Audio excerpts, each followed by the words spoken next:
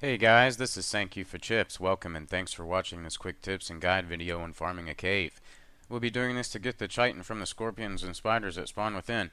First off, we need to check and see if we got food and water because we do not want to starve during the run. It's quite long and there are numerous enemies in the cave depending on if someone has partially cleared it or not.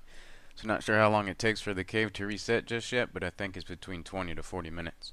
Make sure to take a pike and use this as your primary weapon. It is great for clearing the cave.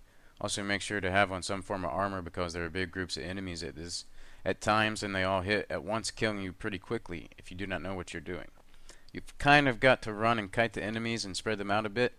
Be careful of the spiders, they can hit you with a web cage and you are stuck in place. The scorpions can put you to sleep and the snakes, they hit extremely hard. Also note you need to have a pickaxe and a hatchet with you. After killing the scorpions and spiders with your pike, immediately switch to your hatchet.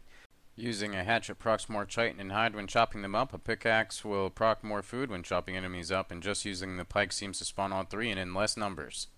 The chitin is used for cementing paste, which in turn is used for metal walls, and it takes 4 chitin or keratin and 8 stone per cementing paste. It's hard to get a large quantity of chitin at once unless you set out to specifically hunt scorpions, trikes, and things with horns and spiky parts. They tend to give keratin. Spiders and scorpions are the only things I've killed with significant amounts of chitin.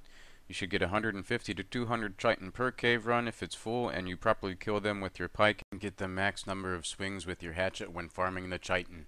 The cave is kinda confusing, and a general rule of thumb I've seen is that downhill is going deeper into the cave and uphill is exiting the cave. Some of the paths I've noticed are shaped like a figure 8 and snake twist and turn throughout, so be careful down there, it's really dangerous. Go prepared and make sure to repair everything before you go and empty your inventory so that you don't fill up too fast when farming all that chitin. It gets heavy really quick. Also take a proper amount of food and water before you go. I say 20 cooked meat and 5 flasks of filled water.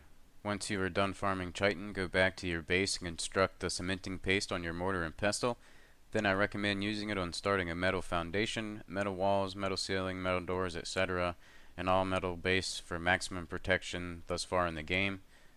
That's it for this guide. I hope you enjoyed. Subscribe for more quick tips and guides on ARK Survival Evolved.